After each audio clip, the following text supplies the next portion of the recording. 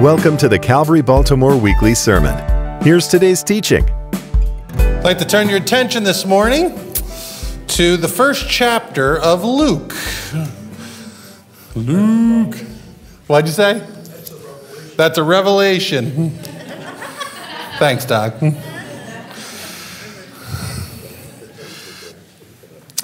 So I really wanted to spend, before we get started, I understand that we normally start 5 or 10 or 15 minutes later than we should every Sunday. And I apologize. I really do my best to honor your time. It's a way of showing respect for you guys by being on time. However, you got to put yourself in my shoes, right? I'm here to do the work of the ministry. And sometimes I get caught up talking to people. And it's silly to me to hurry that up so that I can do the work of the ministry. So if I run late, it's just because I'm in the middle of something else. So thank you. I need a little grace. I'm here to love who God puts in front of me, and sometimes it takes a while to get here, but we get there eventually. Everyone but him, Lord. No.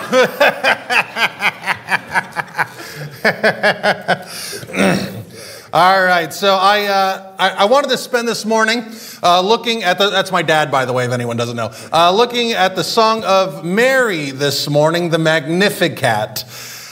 Now, heading into today's study, I feel I should address something that Protestants can get a little antsy or nervous whenever a high view of Mary presents itself. And of course, Protestants get nervous about this because of how the Catholic Church venerates Mary. They pray to her. They say she's the mediator to Jesus. They go to Mary as a means of grace. And so Protestants, maybe rightfully so, can get a little, I hope this doesn't take an inappropriate turn.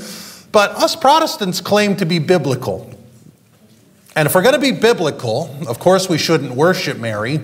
But we should recognize that the scriptures do speak very highly of Mary. It speaks very warmly and favorably of her.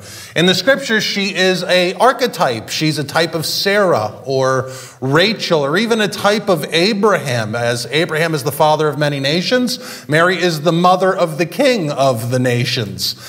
She is the woman spoken about all the way back in Genesis chapter 3. From her womb would come one that would crush the head of the serpent.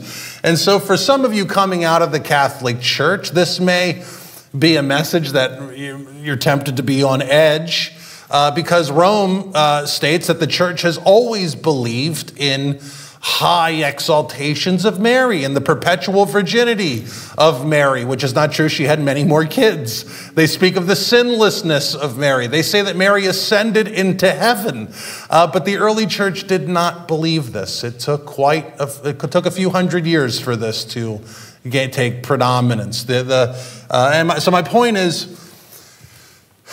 if we can read this story biblically and let Rome be Rome and let's just lock into the Bible, we can see that Mary is a redeemed, faithful servant of Christ. She's the mother of our Lord. And again, we should not worship or pray to her, but at the same time, she is someone the Bible speaks very highly of and someone we should learn from. As a side footnote here and as a question, who is the incarnation story really about anyways? Are these stories to magnify Mary or stories to magnify Jesus? Well, of course, it's Jesus. We have to remember, Luke and Matthew did not give us these stories for the glory of Mary, but for the glory of Christ. Advent is to be Christological, not Mariological. So let's dive into Luke 1 today. Let's put the emphasis where the emphasis is due, and we're actually going to get a running start all the way down in verse 26, and that's Luke 1. So for those of you used to me teaching 2 verses on a Sunday, this is going to be a real mind bender. We got like 30-some verses today. We're going to be here till Christmas. Verse 26. Kidding, I hope. In the 6th month, the angel Gabriel was sent from God to a city of Galilee named Nazareth, to a virgin betrothed to a man whose name was Joseph, of the house of David, and the virgin's name was Mary. And he came to her and said, "Greetings, O favored one, the Lord is with you." Wouldn't that be a trip? an angel appears before you. In the Aramaic, it's literally hi. You imagine an angel shows up in your living room, you're about to drink your first cup of coffee. Hi, favored one. I'd take that first sip, make sure I wasn't delirious. But she was greatly troubled at his saying and tried to discern what sort of greeting this might be. And the angel said to her, do not be afraid, Mary, for you have found favor with God. Two things can be true at once. Mary is the recipient of God's grace, and Mary is a good woman. In many ways, she is the opposite of Eve. Remember, Eve is introduced in disobedience. Here, Mary is introduced as an obedient servant to God. And fun fact, in Matthew, when Mary's husband, Joseph, believed Mary was in sin, Joseph acted the opposite of Adam.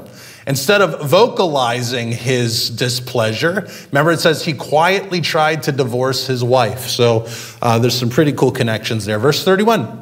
And behold, you will conceive in your womb and bear a son, and you shall call his name Jesus. He will be great and will be called the Son of the Most High. And the Lord God will give to him the throne of his father David, and he will reign over the house of Jacob forever. And of his kingdom there will be no end. Now, Mary asks, rightfully so, how is this possible? And that's a logical question. Verse 34, and Mary said to the angel, how will this be since I am a virgin? And the angel answered her, the Holy Spirit will come upon you, and the power of the Most High will overshadow you. Therefore, the child to be born will be called Holy, the Son of God. So, pause. The author of this gospel, Luke, wrote two different books in our Bible. Luke wrote the book of Luke, and he wrote the book of Acts. And one of the helpful ways into understanding those books is to understand that Luke and Acts are two volumes of the same work. There are questions raised in Luke that are answered in Acts, and things in Acts that are originally brought up in Luke. And fascinatingly, the book of Acts opens with the story of Pentecost, with the Holy Spirit descending upon the 120 in the upper room. Well, here we are in volume 1 in the Gospel according to St. Luke, and the Holy Spirit is descending upon who? Upon Mary. And really fascinating, in Acts at Pentecost, the people were filled with the Spirit of Christ. And here in Luke, Mary is filled with the child and the person of Christ. Now that's, I think, really cool.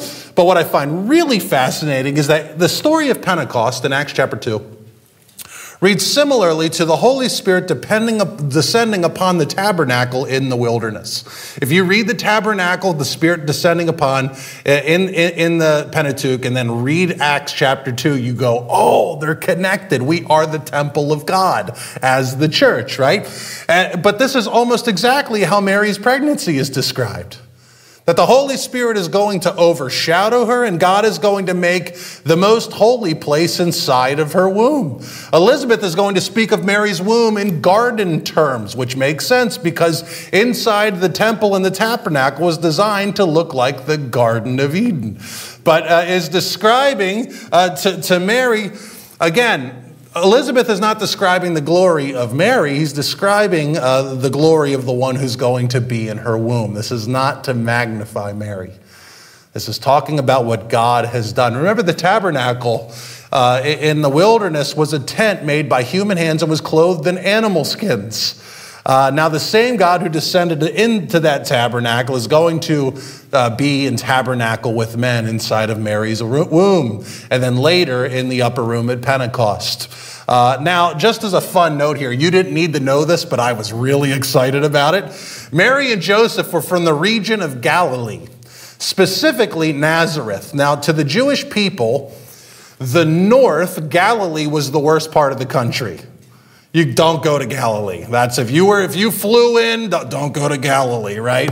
It'd be like a friend who wants to come to Maryland. Don't go to the Baltimore City, right? You would tell them certain places to avoid. Well, the place to avoid was Galilee. And to help give you an idea, if Jesus, and not just Galilee, he was born in Nazareth, which was the worst part of Galilee. It was the poorest, most backwoods part of Galilee. To put this into today's perspective, if Jesus was born today as an American, and boy, that would USA, that'd be something else. But imagine he came and was born to a poor country girl in West Virginia, to a poor country girl deep in Louisiana and had a Creole accent.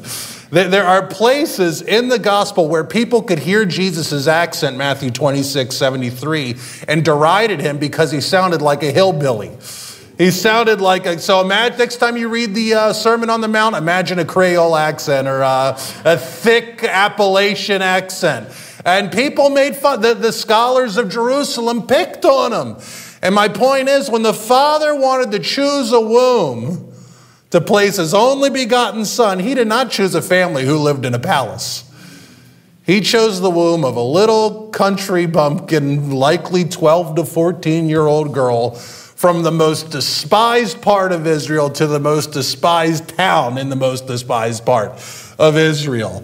And as we get into the Magnificat, this theme of her amazement that God chose her of all people is going to really bleed through. So verse 36, we're going to keep rolling. You're never going to hear the Sermon on the Mount the same, are you? Nice southern draw in there. And behold, your relative Elizabeth in her old age has also conceived a son, and this is the 6th month with her, who is called barren, for nothing will be impossible with God. And Mary said, behold, I am the servant of the Lord. Let it be to me according to your word. And the angel departed from her. Now Mary is not only willing, she's wanting for God to do this. Now it is from here we get the story of Mary visiting Elizabeth. We're moving, verse 39. In those days Mary arose and went with haste into the hill country to a town in Judah. And she entered the house of Zechariah and greeted Elizabeth. And when Elizabeth heard the greeting of Mary, the baby leaped in her womb. And imagine, Elizabeth's about 90. Can you imagine what that did to her frame? Oh, she's 6 months pregnant, no less. And Elizabeth was filled with the Holy Spirit, and she acclaimed with a loud cry, blessed are you among women, and blessed is the fruit of your womb. And this is why, why is this granted to me, that the mother of my Lord should come to me? Mary's womb is a type of Holy of Holies. Jesus, who is God, is now residing inside of her. And with this in mind, John leaping makes even more sense, because that word leap is a very specific word. It's a word that's similar to what we read in 2 Samuel 6:16. As the ark of the Lord came into the city of David, Michal, the daughter of Saul, looked out of the window and saw King David leaping and dancing before the Lord. You remember that story? And then she makes fun of him and he curses her womb. Well, like David leaped and danced before the Ark of the Covenant, which resided in the Holy of Holies, representing God's throne, so John is now leaping and dancing before Jesus, our Lord.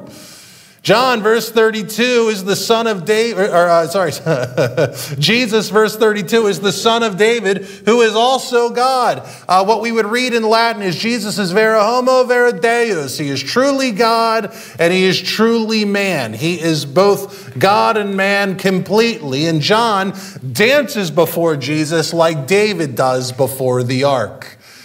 It's almost as if the Ark of the Covenant is in Mary's womb and it has been brought to Elizabeth's house. And so John leaps and dances before it as a priest of our God, a prophet of our God. Now verse 44. For behold, when the sound of your greeting came to my ears, the baby in my womb leaped for joy. And blessed is she who believed that there would be a fulfillment of what was spoken to her from the Lord. The angel's prophecy has now been confirmed by 2 witnesses. It's been confirmed by Elizabeth, and it's been confirmed by John. And now Mary is going to be so moved, and might I add, John was the first one to bear testimony of Jesus' divinity, which I find fascinating when you continue on in the story. But now Mary gets so filled up. I wasn't going to say this, but here we are. You ever spend time around toxic people? Hopefully no one in this room. And then you start to think like them. And then you start to like them. And then you start to only communicate through anger like them. Sooner or later, you can't even speak without cursing like them. Your language has diminished, and slowly you become yourself toxic. But if at the same time, you ever spend time around people that make you better? Here Mary is with someone who is making her better. These girls are making each other better, which is what the church is supposed to do. We are to encourage each other to both love and good works, right? And so here, Mary has spent time with Elizabeth, and now she came in a hurry, and now she's so filled up by being with her cousin, with a good, godly family. She now bursts into song, which I love. So verse 46, and this is where we were getting today, the Magnificat. Verse 46, and Mary said, "My soul magnifies the Lord." That word magnify literally means to engulf or to enlarge, like me at a buffet table. Nothing safe. No, Mary's whole soul becomes so filled. That just came out. Mary's soul, I didn't plan that at all. Mary's soul becomes so consumed with what God's doing in her life. She becomes almost bubbled over. You ever see a cup with too much water in it? It just, she's bubbling over. She's engulfed in the goodness of God. She says, my soul magnifies. It's engulfed by the Lord. Verse 47, and my spirit rejoices in God, my Savior. Without getting too far into this, Mary's using Hebrew parallelism. Verse 46 and 47 belong together, that both her soul and her spirit are engulfed in a joy over what God is doing. And I believe every Christian, I hope anyways, has experienced this at some point in their life. There's a point when the Spirit of God is moving that you realize that His favor has come upon you. And we become so grateful and so joyful in it. Honestly, isn't it astounding? God loves me. And I can tell you, loved ones, like everyone in this room, we've all had some dark days, times of sorrow, but the believer always bounces back. How? Because of God's loving favor upon us. He loves you. He cares for you. The knowledge of God's grace always brings us back to worship, back to praise. You have to understand joy in the scriptures. It says the joy of the Lord is our strength. If you lose your joy, you've lost your strength. The Spirit produces this joy, and joy in Scripture is not a suggestion, it's a command. Christians are commanded to be joyful. Now, as Paul would say, we're sorrowful yet always rejoicing. That doesn't mean you're never in the dumps some days, because believe me, Satan runs this ball of earth, and it's terrible. But a Christian always comes back. Remember when we went through Psalm 23? God does not rest us in the valleys. He walks us through them. And here Mary is so blown away at the goodness of God. And notice that her praise is not on her worthiness, but it belongs to the one who is worthy, who is greater than her. And a real faith produces real worship. Worship that glorifies God and not self. And personally, this is one of the reasons when I listen to pastors sometimes, I check in on who's really popular right now. And whenever I hear a pastor and he sounds arrogant, I get so turned off. That's something it's like, oh, get this out of here. Because to draw near to God, it is so humbling. You will never read of anyone in the scripture on fire for God consumed with themselves. They are on their knees. The tears and boogers are flying out their face. They're pleading before God to do what He needs to do. It's so humbling. The closer we get to God, the smaller we realize we are. And she's so consumed. She's describing her soul and her spirit being overcome by the glory of God. She's diminishing as Christ is magnifying. in her life. Now, verse 48. For he has looked on the humble estate of his servant, for behold, from now on, all generations will call me blessed. For he who is mighty has done great things for me, and holy is his name. In verse 46 through 49, Mary is absolutely blown away at God's love for her. She's amazed that all of the people throughout all of time that God could have chosen to give birth to the Messiah, that he chose her. And again, I believe this is a feeling, again, at least I hope, that most believers have experienced in here. That God, of all the people you could have saved, you chose me? You chose me? I hope you're seeing a theme here. There is no room for arrogance in the kingdom. What did Jesus say? The way to enter in, first in the kingdom, are the poor in spirit. God, before you, I'm nothing. And here, Mary is essentially saying, you've chosen me? Every single blessing in all of our lives, if we're humble enough, can be reduced to this thought. For he who is mighty has done great things for me, and holy is his name. Did you notice that Mary is not thinking in any way that this was due to her? She knows it's all of God's grace. You know, I was at a Christmas party last week, and I behaved myself. You're welcome. My pants stayed on. No, lampshade on the head, nothing crazy. I just ate too much. They had meatballs there, those suckers. I cleaned them out. I did. No cow is safe in my presence. And I was talking to a non-believer there. We talked for 3 hours, me and this guy, about creational grace. And that it was by the grace of God that we were born into good families. A lot of people don't have that. It's by the grace of God I had an opportunity to go to a good school. A lot of people don't have that. Most people don't have that. And I got to talk about how grateful we should be at what God had chosen for us before we were even born, where he chose to put us and by who he chose to put us with. It was a very humbling conversation, at least it was for me. I don't know what he thought. But we're told in the scriptures that every good and perfect gift comes down from the Father of lights. Every good thing you have is from the Lord. Everything. You woke up today without a blinding migraine? That was a gift from the Lord. You walked here today. You had food in your belly. We have a warm place to go. Your car started. It's all a gift from the Lord. From our stuff to our salvation. We have this really nasty habit of attributing eternity to God, but leave out everything getting there. It's all from him. And when the Spirit of God is moving in the life of the believer, we're truly amazed at that. If we can get our own egos out of the way, if we can break the idol of self, we can then really enter into being truly humble at the glory of God. And for people that have come from nothing, it seems to be easier.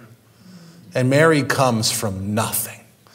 And she sees these blessings and she knows exactly who it is from. It's all the Lord. And Mary also points out that God is both mighty and holy. I like that. Mighty not in the sense, it's not like, my kids, we'll do a little flex off and they're like, wow, Dad's so strong. And I am, but not every son gets a model for a father, and delusional. I look like I should be guarding a bell tower at this stage of my life. But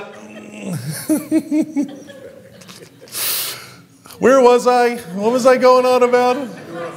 I was imagining myself as a hunchback, right? No, here we go. There we go. We're getting it. But mighty in the sense that God can do whatever he wants. Who's ever heard of a virgin bearing a child before? But God's mighty enough to break the laws of nature. because he wrote those laws. If God wants you to accomplish something, there is nothing that can stop you. That's what that mighty means. If God wants to save your children and he wants to use you to do it, there's nothing Satan can do to stop you. That's what that mighty means. When God's called you, who can break that? Nothing. And she has defied how every person in humanity since Adam and Eve have been born. God says, nah, not this time. And he's mighty enough to do it. But he is also holy. I really want to preach this, but we don't have time. But let me just say this, that God is separate. He's other than. There is no one like our God. No one can do what he can do. He is utterly separate then. He is superlative in all his nature. And God is not only holy, he's holy, holy, holy. He's separate, separate, separate. It's called the Trisagion, that there is none beside him on every conceivable metric. He is greater than. And again, she just is consumed with the glory of God. Verse 50, and his mercy is for those who fear him from generation to generation. Fear of the Lord is a theme throughout the entire scriptures. And fear of the Lord means to have a deep reverence for God, to have an awe or an adoration of God. And I want to make sure we're thinking about this properly. To have a healthy fear of the Lord is a fear that does not run from God. Now, I grew up, when I was in my 20s, there was, television mattered a whole lot more back then. I don't even have cable anymore. But there was this show that overtook the world called The Jersey Shore. Anyone remember that? Wonderful piece of art. And there was this scene, there's this guy named Ron, and he was drinking all the time and acting a fool, but he grew up Catholic, and he said something to the effect of, if I stepped into the church right now, I'd burst into flames, or I'd get struck by a lightning bolt. And I remember reflecting on that. He had a fear of the Lord, but it wasn't a healthy fear of the Lord. It was the Genesis 3 fear that hid, that didn't confront God with their problems. But a healthy fear of the Lord is a fear that runs to God. Remember the parable of the tax collector? He stood a far way off from the temple and he said, Lord, be merciful to me. I am a sinner. And what did God say? Surely that man went home justified. The only way to receive God's mercy is to fear him, to come to God in reverence. How does Jesus instruct his church how to pray? Our Father, holy. As God's people, we must have a deep reverence for God and approach God in a respectful manner. To approach him as one would a godly father or king. And then Mary says that his mercy is for those who fear him. And so, loved ones, please hear me. Because this not only applies to you, this applies to others. Without reverence, there is no mercy. I want you to think about the ramifications of what Mary is saying. Without reverence, there is no mercy. As Mary says, and his mercy is for those who fear him. That there is something that has been true from generation to generation for all of time, that the Lord is merciful to those who have a reverence, a respect for him. You know, this is one of the reasons, I preach on the attributes and the holiness of God all the time and regularly, because our culture seems to have no reverence for anything. There's no reverence for our history. There's no reverence for our country. This week, I don't want to get into it, but there's no reverence for the Senate room. There's no reverence for our Bibles. There's no reverence for church. There's no reverence for presidents. There's no reverence, and this spills into our relationship with God. Mary is inspired by the Holy Spirit. Mary is rightly declaring that we must approach God in a humble adoration. in humility and reverence for who God is. Loved ones, as good as God is to us and his people, if God's grace or mercy or loving kindness faltered for just 1 second for you, you would be consumed by a ball of fire because of his just wrath. If God for 1 second said, I'm going to treat them like they deserve, you would be in so much trouble. Because we are irreverent by nature. We all, like sheep, have gone astray, and the best of men are men at best. And every single person in this room is 100% dependent upon God's mercy for our survival. And not just survival today, but eternity too. We all are in a deep need for God's mercy, and that mercy is for those who fear him, who come to Jesus Christ and abide in him. What does Psalm 2 say? Kiss the Son, lest you perish on the way. If you have never gotten on your knees and cried out to God, I beg you to do that today. Because mercy is for those who fear him. If you know if you stand before God Almighty today and you are in trouble, then the only way to not be in trouble is to come in fear to him. And mercy will be there for you. Verse 51. And he has shown great strength with his arm, and he has scattered the proud in the thoughts of their hearts. He has brought down the mighty from their thrones and exalted those of humble estate. Mary sings of 2 things, of how God brings low the proud, but also elevates the lowly. Remember what the scriptures say in Malachi 3:6. I love what Dr. Frank says, the Italian prophet Malachi. I had meatballs on the brain, so For I, the Lord, do not change. You know God says that? There's nothing you're going to say to him that makes him go, I never thought of that. You're right, you should be able to sin today. Or in Hebrews 13:8 says, Jesus Christ is the same yesterday, today, and forever. This is why we study the scriptures. Because the same God that killed Goliath is the same God helping you with your tax returns. The same God who defeated the Amalekites is the same God helping you with your issues.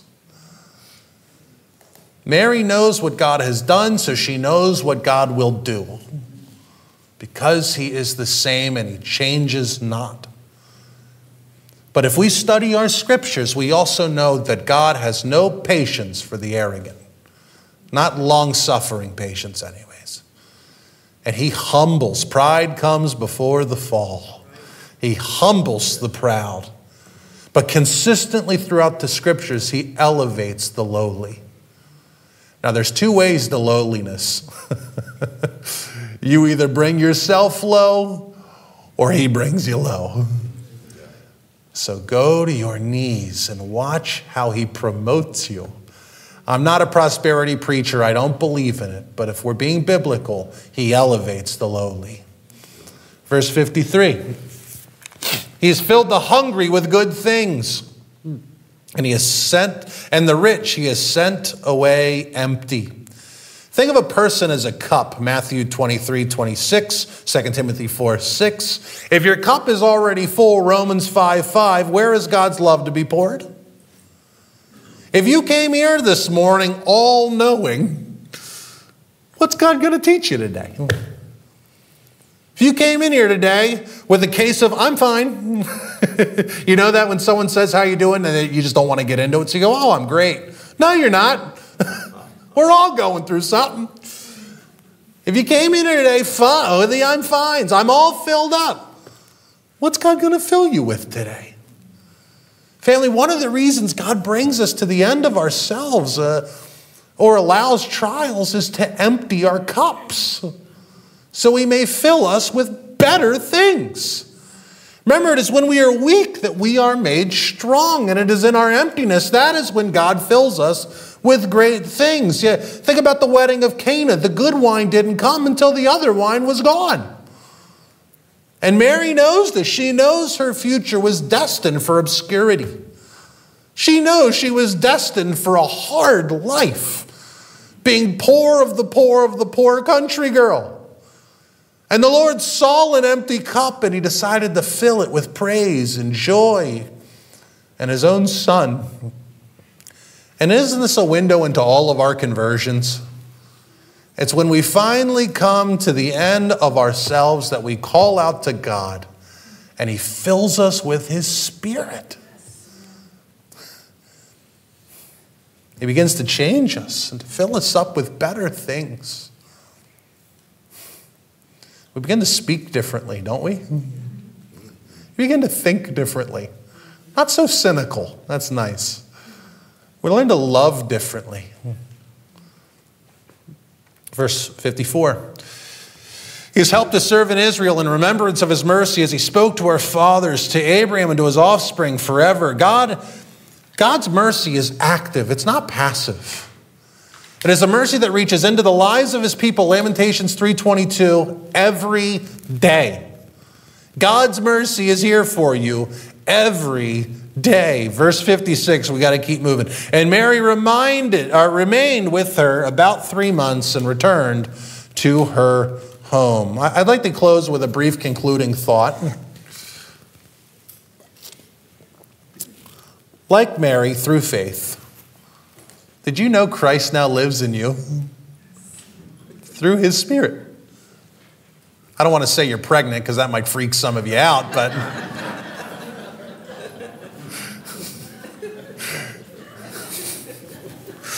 I'm trying to think of a way to not talk about if I eat too much, I can get man boobs, and then to start that whole product, I'm going to just avoid the whole thing, and there I go. Like Mary, through faith, Christ now lives inside of you. This story should ring some bells as we think about this in a New Testament context. And like Mary, we should also be blown away at the generosity and the mercy of our God. You should be blown away that God lives in you, because he does. Paul goes on about this. Remember, the same power that rose Jesus Christ from the dead is alive in you. The same God that said, let there be light, and there was, lives in you. We should be blown away. That God Almighty looked down upon his creation, and of all the people he could have chosen, he chose you.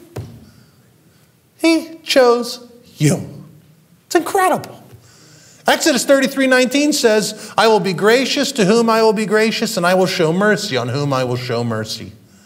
God did not owe you anything.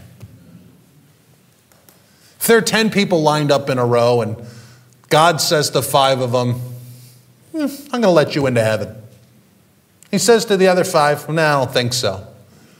Is he unjust? No.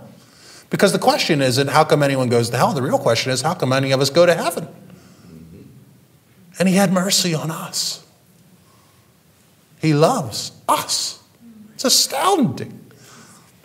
God didn't need to make any of us an object of his grace. He had no obligation to save you. He had no obligation to make sure you were in a Bible-believing church. And yet, here you are. And traditionally, every year the church all over the world gathers in December and remembers what the birth of this child, Jesus, means. And it means that humanity desperately needed God's mercy. That we are all sinners, that we are all fallen, and we are all broken. If you haven't realized that about yourself, you have not been humbled, and it's coming. And so God looked down from heaven, and in his mercy, he did not nuke us, but he sent his only begotten Son. And Jesus in this story is the size of a cashew. And already the prophets are dancing. And he took on human flesh. And Jesus took on human flesh so that he may save humanity as one of us. That this Son was both fully man and fully God, and as God he was perfect. And as man he could justify us through his blood, through his righteousness. He could be what we should have been. A God-man who would be the new and better Adam. And he would reverse the curse from Genesis 3, and he would defeat the serpent that they should have defeated. And the story of the incarnation is the story of God's mercy and grace upon humanity. He looked down upon us lowly creatures, and in his good and perfect nature, what does God do with the lowly? He elevates. And one day he will elevate us to a place where we will sit on thrones beside of him. It says, Paul tells us, we will even judge the angels. This is what Christ has done for us. And we too should be filled with wonder and praise. I truly believe that. We should become so captivated by the goodness of our God. And like Mary, in light of God's mercy and grace, we should not seek to magnify ourselves, but seek to magnify the one who magnifies us. Amen? Let's pray.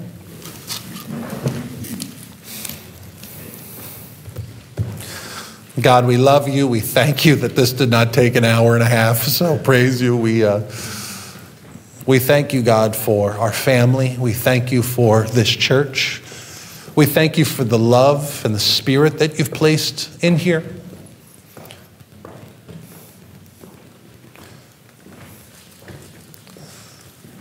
There is not one good person in this room. Only people who belong to a good and merciful God. And he changes our character into being lovely as he is lovely. Who we really are by nature, it's very ugly. So God, we ask that you would break us of ourself. That you would bring us low in humility and adoration and reverence of you. So that you may fill us up with newer and better things and elevate us, God. Put us in positions and even in high places so that we may serve you and change. Take back some of this madness that's around us. Like Joseph, God, give us favor and keep us humble. We pray for those in here who do not know you, God. Maybe today is the day of their salvation. Well, that begins with a fear of the Lord. Let them come to you, Father, today in mercy for salvation through your only begotten Son, that whoever believes in him and his cross will not perish but have everlasting life. And God, we pray for those who are weary and tired in here. God, we pray that for those of us that are low, God, it is not a sinful low. It is not a low set in despair or defeated from the snares and the arrows of the enemy. Pick up and bind the wounded, God, and help them to be righteously low. God, humble. Because those who are humble in you, God, will find strength. Please be with us now. Guide and direct us now. Send us out into our families and work and communities, God, and help us to magnify you and all that you've done. And let us truly and genuinely, God, in both heart and head, God, be so overcome and consumed with what you're doing with us, we pray. And in Jesus' name, all of God's people said, amen. Let's stand and worship. That's today's message from Calvary Baltimore. Thanks for joining us. If you'd like to know more about us, visit calvarychapelbaltimore.org. Our email address is calvarybaltimore1@gmail.com. To financially support the work God is doing through Calvary Baltimore, go to calvarychapelbaltimore.org and click Give. And if you're in the area, stop by on a Sunday morning. For directions and service times, go to our website at calvarychapelbaltimore.org. Live streams and weekly sermons are available on our website, our Facebook page, and YouTube. You can also watch with our mobile app and on Apple TV and Roku. Search for Calvary Chapel Baltimore on these platforms for instant access to great Bible teaching and encouragement. We hope you've been blessed by this week's teaching. Until next time, as Pastor Josh says, study the Word, to live the Word, to share the Word. And join us again for the next Calvary Baltimore Weekly Sermon.